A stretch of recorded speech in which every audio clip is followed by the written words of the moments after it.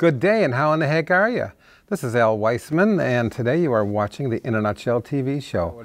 At this time, I'd like to take the opportunity to introduce our guest. We are extremely fortunate to have with us in the studio today a gentleman by the name of Chris Gardner, who came here all the way from Texas to spend a little time with us today. Chris, Thank you. how you doing? Oh, thank you, Alan. Thank Really you. appreciate you and Delores having me on today. We're very, very grateful that you could come up here and spend some time with us. That's pretty cool. Okay. Hi, I'm Chris Gardner, and I'd like to thank Alan and Delores for having me on In a Nutshell. And I'm going to be playing a few songs from the new CD and from some older CDs.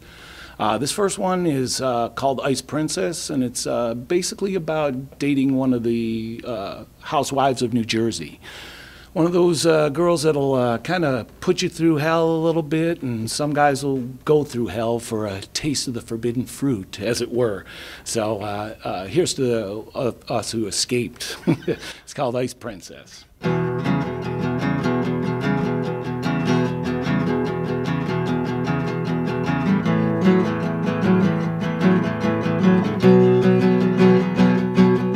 Well, it's hard when you love a woman who's got a heart as cold as stone. She's harder than the winter nights, chew you to the bone. Start you off so slow and easy, and then when the timing's right, she wait until you're fast asleep and slip off into the night. 'Cause sometimes she's a fiery red, and sometimes icy blue. She'll take you home, back to bed, and go crazy on you. She's a no-good, feel-good, always in a bad mood, devil in a long white dress. Tell me some more of your lies, Ice Princess. Well, it's hard when you try and leave her, but your heart keeps saying no. 'Cause once she gets her hooks in you, she ain't never gonna let you go. She'll wrap you around her little finger and she'll bring you to your knees.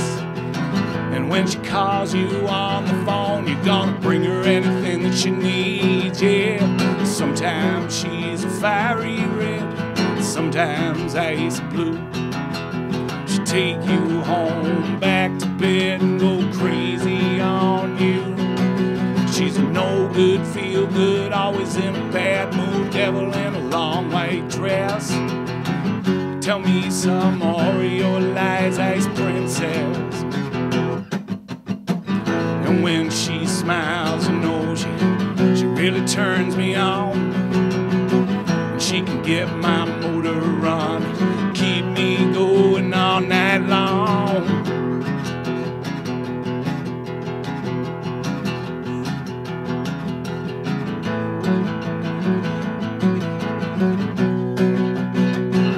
Yeah, sometimes she's a fiery red, sometimes ice blue. She'll take you home, back to bed, and go crazy on you. She's a no-good, feel-good, always in a bad mood, devil in a long white dress. So tell me some more of your lies, Ice Princess. Tell me some more of your lies. That is Ice Princess. Some of us managed to escape. So now, I understand that you, even though you live in Texas now, you originally were in New York, in the Buffalo area? I grew up in Buffalo, New York, yes, and I still consider that home. You are from up here, you understand the deep roots of the city. Yeah. You know, Houston's my adopted home now, but Buffalo always is going to have a special place in my heart. So you ran out of Buffalo as fast. No, I didn't say. There was a. Won't you have a beverage with me? Would you like to hear my new song? I would love to hear your new song. My favorite restaurant has a first name. It's D-O-C-K-E-R-S. My favorite restaurant has a second name. It's N-O-R-T-H. Oh, I love to eat here every day. And if you ask me, I will say D-O-C-K-E-R-S. N-O-R-T-H is the best. Beverage with me. Sorry, Grandpa.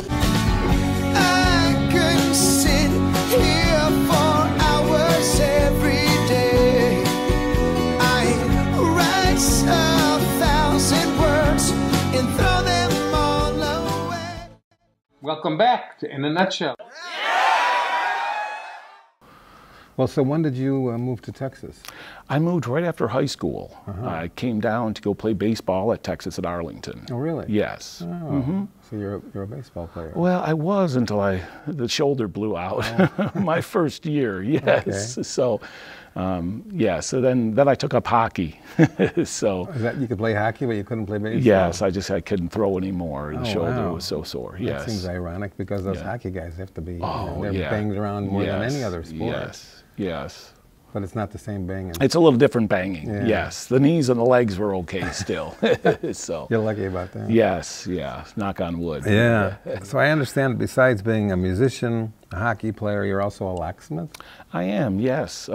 We handle more on the commercial side with electronic in the age of electronic card access and things like that. We gear more towards that side. You know, Texas is an unusual state. My brother lives in San Antonio. Oh, okay, sure. So we used to go down there every once in a while.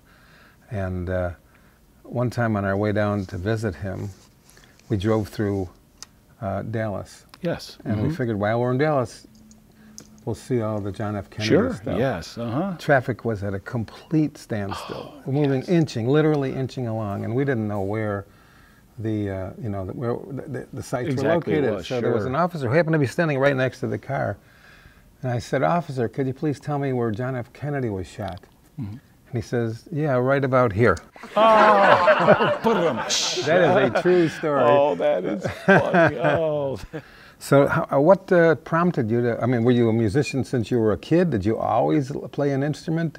Did you adopt it when you at an older age in your life, or what's the deal? I always loved music. Ever since I was little, my mom would sing and we would sing all the time. I was in bands through high school. And then I started writing. So I came down to, when I was in Fort Worth, there was a real good friend of mine had a little Tascam recorder that they would record in the garage. The old thing where it was a 4-channel, but you could pan it down and you get 16 channels out of it. So we started recording on that, and we went into a real studio. I think I was 20 at the time, and his band came in and backed me up on the first song that I recorded in the studio. And there was a competition in Dallas of one of the radio stations was calling the project 12 by 12. They were picking 12 local artists, one original song, and they put the whole album together.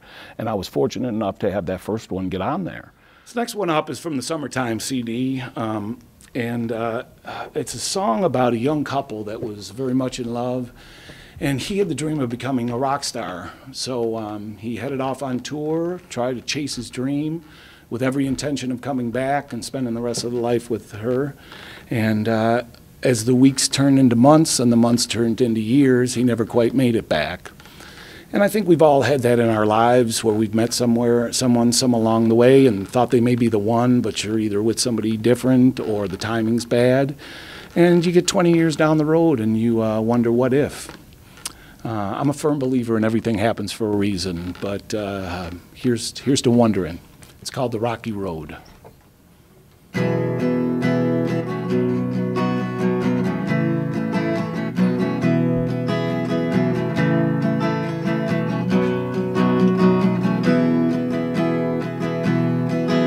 After standing in the rain, Colorado, and I told her someday I would come back home. And I headed down the road to find tomorrow. I was all alone. I was all alone. And she said that she would sometimes think about me. The times that I used to hold her in my arms. Yeah, but maybe she'd be better off without me. Where did I go wrong? Where did I go wrong? And I sometimes sit and I wonder how love drifted out of sight. And I won't forget the feeling I get when I held her late at night. I'd look into into those deep brown eyes. Ask her, darling, please, would you walk down that rocky road with me?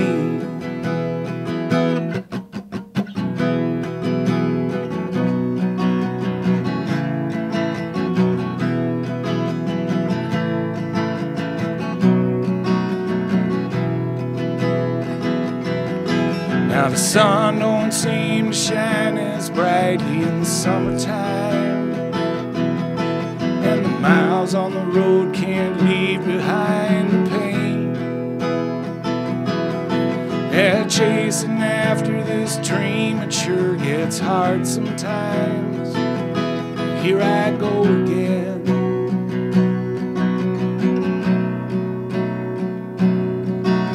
I never made it back to Colorado, but I still think about her every day. Yeah, it's lonely living this life that I've chosen without her, but I know it's better this way. God knows it's better this way. Still I sometimes sit and I wonder how love drifted out of sight. And I won't forget the feeling I'd get when I held her late at night. I'd look into those deep brown eyes, ask her, darling, please, would you walk down that rocky road with me? Yes, I'd look into those deep brown eyes, ask her, darling, please, walk down that rocky road with me.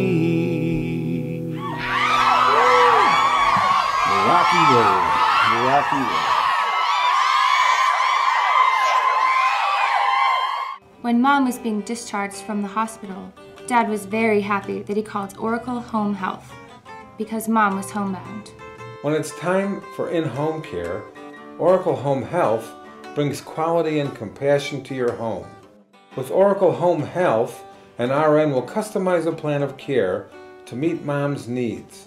Because Mom deserves to be home, relaxing in her own bed. Call 224-470-5130. Take advantage of quality home care with Oracle Home Health.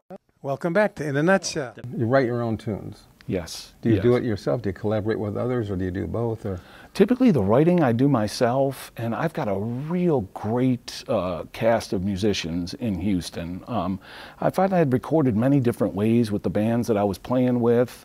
And then 3 projects ago, I was working with Andy Bradley, who was a very well-known engineer and producer in Houston. And he said, Chris, you know, why not I get you together with my A-team, is what he called them. It's a group of studio musicians that are used to it. You know, it's a different feel when you're in the studio. Some guys can play live, and then you go to try to play to a click track, and you're all over the place, you know. Sure. So I came in and started working with them. One of them is Paul English, who's an incredible piano player. And what's great about him is he could be writing music for a 60-piece orchestra one day and then playing jazz the next, then coming and recording on my Americana country music the next, and never miss a beat. Man. So I come in with basically the structure of the song and the chord progressions, and then basically they sprinkle a little magic fairy dust on it. Kind of, and some songwriters try to pigeonhole these, you know, incredibly talented musicians. Oh, this is exactly how I wanted to play. This is exactly what I want. These guys are seasoned veterans. They played for years on thousands of projects. I just let them go with it, whatever you're feeling, you know. And that has come across. It really comes across in the music because it lets them open up a little bit and be themselves. And it's throwing a little bit more into the stew. You know, everybody throws a little bit in. And so I've been real lucky with some of the artists I've worked with. We had Wayne the Animal Turner on this. He plays lead guitar. He played with Hank Williams Jr. for 26 years on the road, and lived to tell the tale too. You know, not many guys can hang with Bocephus for 27 years. That's great.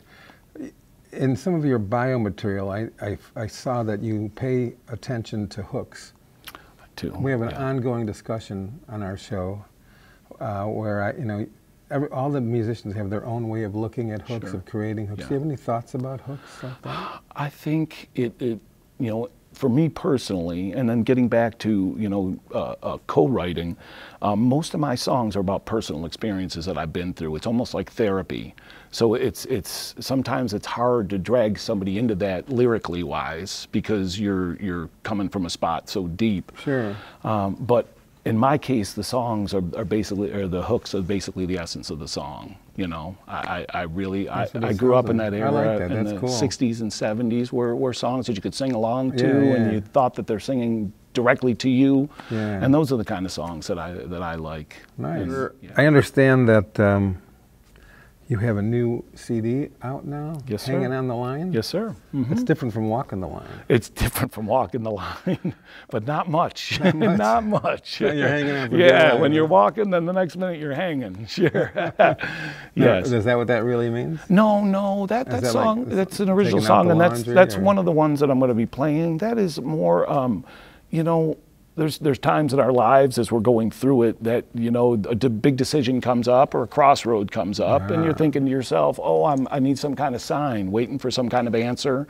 To reassure yourself that you're making the right decision. Sure, And sure. that song says basically, I'm waiting here for the answer. Come today or come tomorrow, I'll still be hanging on the line. Okay. So I'll still be waiting here for the answer. All right. Sometimes you need that reassurance. Sure, of even course. though it basically comes from deep within yourself. What musicians have influenced either your songwriting or your musicianship in some way, shape, or form or another? Sure. Well, I think we all fall back to the Beatles because ever since I was little, I'd be sneaking into my brother's room, listening to their albums. Some of the Eagles were a big influence on me. Neil Young, Bob Seger, Sam Cooke. I love a lot of the old Motown stuff too. There was such soul in that. And Peter Gabriel and a lot up here, in Genesis and things like that. I listened to a lot of that also. And some of the early country stuff. I'm thrown in the country genre, the Americana country genre, but I'm more of it's more Southern rock, I guess. Okay. In that aspect. Okay. The next one we got up today is I finally had to come to grips with the fact that I am a country artist. I fancied myself a rocker for years, so with the success of the Summertime CD, I decided to set out and write a true country song about smoking and drinking and shooting whiskey and shooting pool, and we pre-released this one. This is off of the new album, Hanging on the Line, and it actually went up to #1 on the Indie World Country Charts. It spent 26 weeks on there, so we're very thankful to all the radio stations out there for playing it. And this one is called A Lot More Than a Little.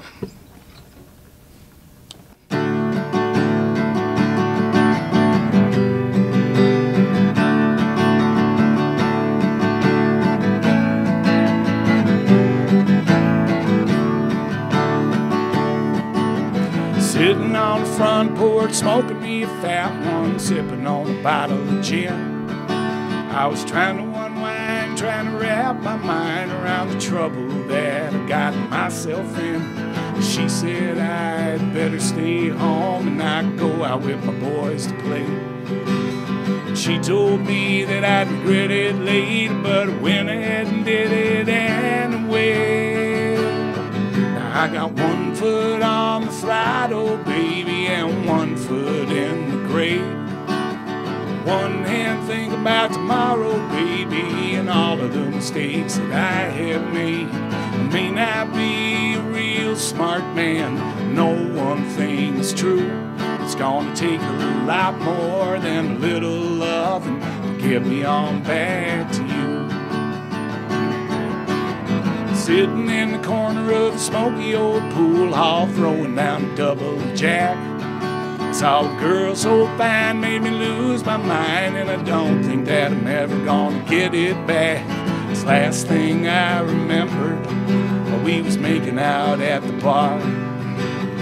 Next thing I knew, my baby caught us in the parking lot, rolling around naked in the back of her car. Now I got got 1 foot on the throttle, baby, and 1 foot in the grave.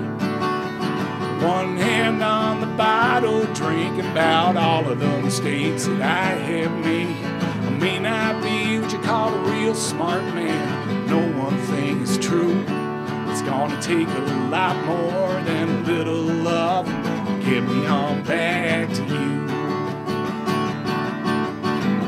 And when the sun is shining and the clouds all gone away, think about those times we spent together. And now that you're gone, I miss a little more every day. And I'm so alone. Sorry, baby, please come home.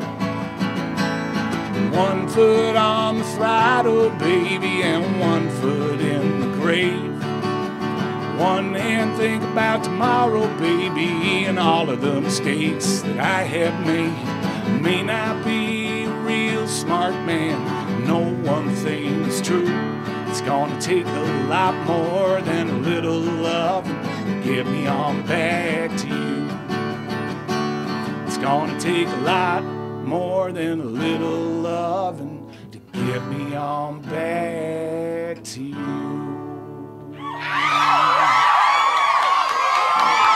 A lot more than a little one. If somebody wanted to hire you, well, I don't suppose you'd be looking for gigs in the Chicagoland area. We're looking to play all over now. Really? Yeah, we're looking into right now into a lot of the festival gigs and all over. So yes, I mean, you can go to my website, is chrisgardnermusic.com.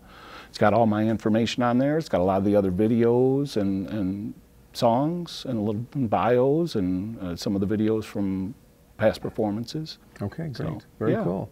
I'd like to wish a very happy anniversary to my lovely, beautiful wife, Paula. Paula, thank you for giving me a hall pass on our anniversary. It's our anniversary today. So I'd just like to say thank you so much for coming into my life and all the joy that you bring into my life. And I'll be home tomorrow and I will start kissing up then, honey. This next one, we talked a little about it in the interview. It's a song about as we all go through life, we come across crossroads and decisions that need to be made, and sometimes they're life-altering decisions. And you know, everybody's got different views on it. Oh, I'm gonna pray on it. Oh, I'm gonna meditate on it. But basically, you're looking for some kind of sign to tell you that you're doing the right thing or that you're a good person and making the right decision. And I think all of us have good in us and have bad. It's just which you depend to let come to the forefront. So this is a song about basically waiting for some kind of direction. It's called the title track, and it's Hanging on the Line.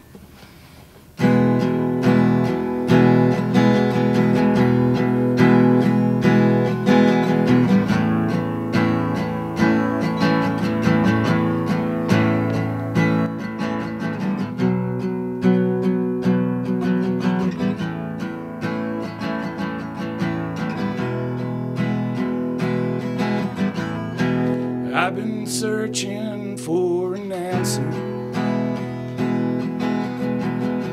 Yeah, I've been waiting for a sign.